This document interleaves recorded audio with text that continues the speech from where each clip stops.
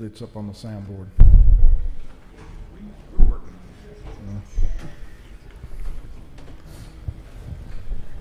Youth will not meet tonight, number one, because of the cantata, and I know they've got practice, and also because I've had a cold all weekend and I just don't feel up to it. So no youth meeting tonight. We'll pick up next week.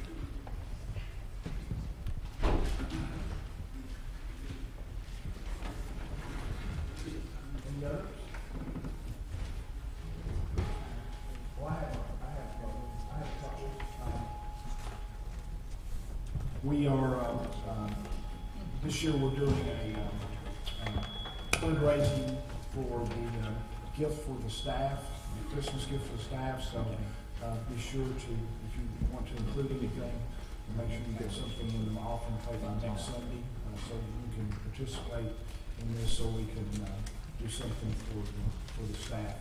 And this includes musicians, church secretary, the janitorial staff. It does not include the pastor. So we did his in October. Any other announcements? Evan? Yes. Well, this morning I thought I would finally present a birthday gift to the church that I've held on to for a while.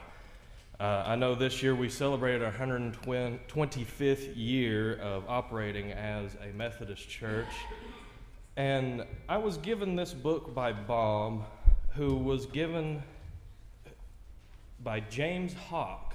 His widow gave Bob a 1968 commemorative edition of the Book of Discipline, which was the first one, and Mr. Hawk was actually a delegate at the conference that made us the United Methodist Church, and so I thought, what better way to celebrate 125 years as a Methodist church than to celebrate with a book from when we became the United Methodist Church. So I say, happy birthday, Trinity United Methodist Church, and with this book, may we hope it turns into another 125 years of service to our God and to our community. Happy birthday.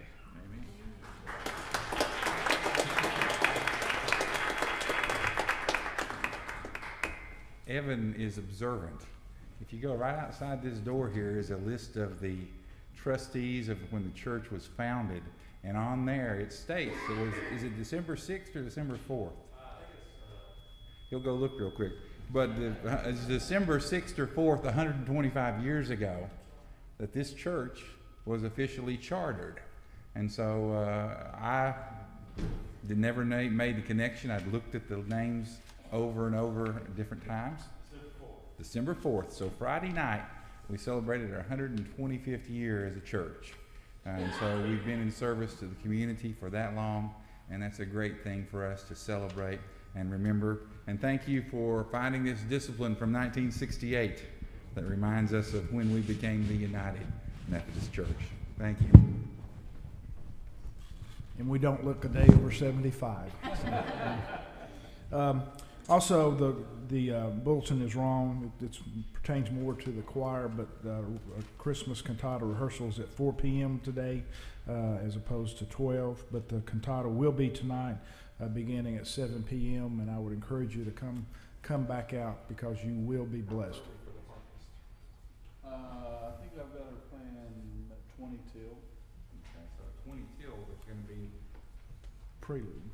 If you come a little early at 20 till, we're going to have a harpist playing songs of the season, I'm assuming, music, Christmas kinds of songs. So if you come about 6:40, you get to hear the harp music prior to the 7 o'clock cantata. You know, it's cantata Sunday when you wake up and there's a 27-foot marching band truck in your front yard. Is there one in my yard? Oh, okay. So I'm not going anywhere today. Okay. Any other announcements? If not, please bow your head. Our Heavenly Father, thank you for the opportunity to worship in freedom this morning. Be with those who could not be with us today, and please be with Terry as he delivers our message and our choir as we sing this evening. In your heavenly name, amen.